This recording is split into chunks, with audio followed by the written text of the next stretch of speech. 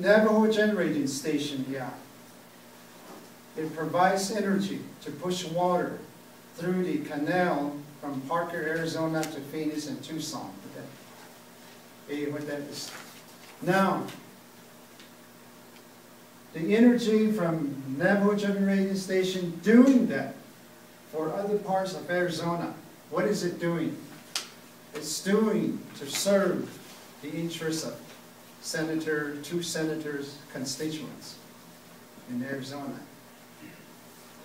You see what I'm saying? The Bilaganas, the Republicans are down there. They care about NGS to continue in operation, so they be served. Which there was a research done by ASU that said 80% of the energy from NGS, all that interest is going down off reservation. That's exactly what I'm saying. We're not making any money from this. So I don't see how we're making any money by doing what you're proposing in 2109. This generating station is now on the agenda for Navajo Nation Council. To sever it or keep it in there with the settlement agreement, that is their decision. And so we brought to their attention about 2 months ago that this is the settlement agreement. Then there was some discussion, it sparked some discussions and perhaps objection. So they're working on it, at their level. And there's a group that's already working on it. We're not doing anything about it. It's not in the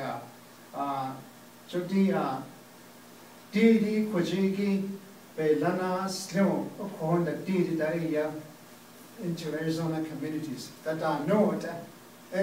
And if by chance the council decides to continue the extension,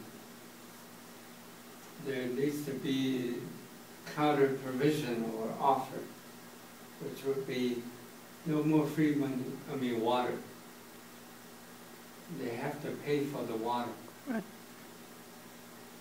If that's the condition that they're putting on. Right now they're getting, what, 30,000? 34. 34,000 acre-feet of water. Not a cent. Another counter offer is we don't get any benefit. Not even one hokan is lined up on the Navajo Nation by production of the power source from generating station. Some consideration needs to be done. Some provision.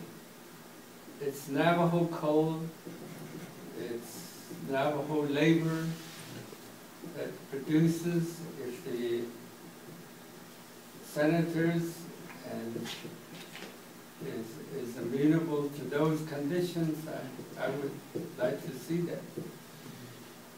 If those provisions, particularly the power source to the Navajo Nation, if that could be made available, that would be something, a turning point in robbing the Navajo resources for all these years.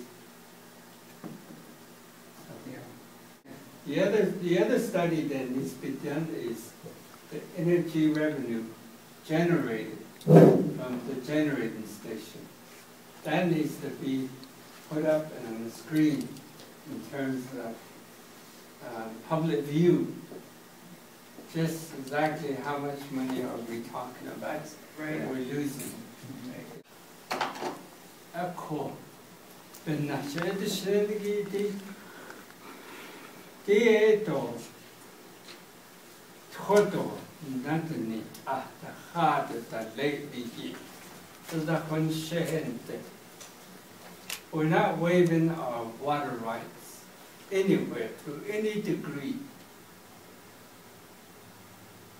in this presentation. The other one, the counter one, is we're waiving the claims claims. There's water rights and there's water claims. There's two different issues. Water rights, she does not need then. Kwajo claims she non-Indians use this iniki abits arosa non-Native kisi. That's the one we're waiving.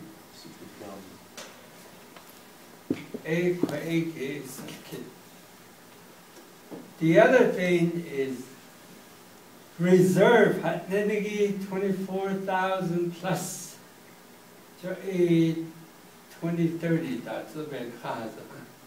A conde. Hashid and Nana Kisto, I've said the target. To that's contingent on the 7411. And then it'll die and left there Mr. Gilmore. Upper Basin, that's a winter and die as that's a $100. So there needs to be a definite direction on it. There what our Shiban says case. The other concern that I brought up was in terms of growth and development, either population or economically, the need for additional water beyond these target caps, that's all again.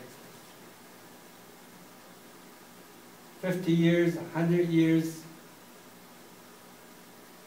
where do we go from this point to those horizon and to the next peak? Those are my concerns. The last one, the EAD there, these are the options, the conditions.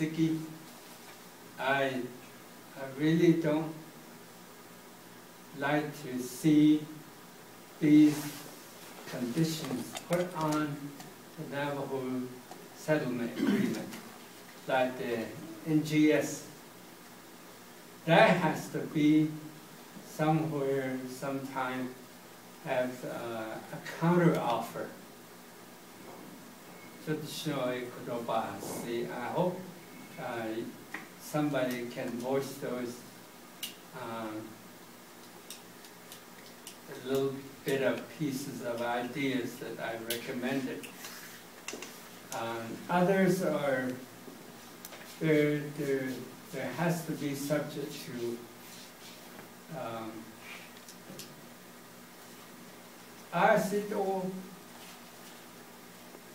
no waivers, no deal.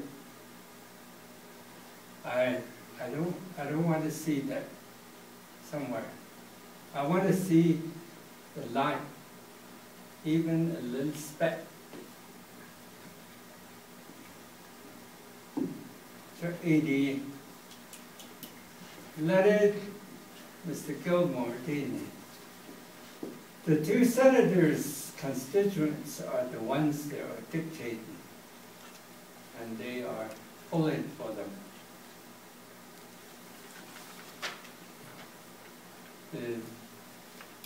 The one that we can use is we didn't sit at the table in 1924. 22. Okay, let's say 2022, somewhere down the road. But Kurosha Sicilia now Aboriginal use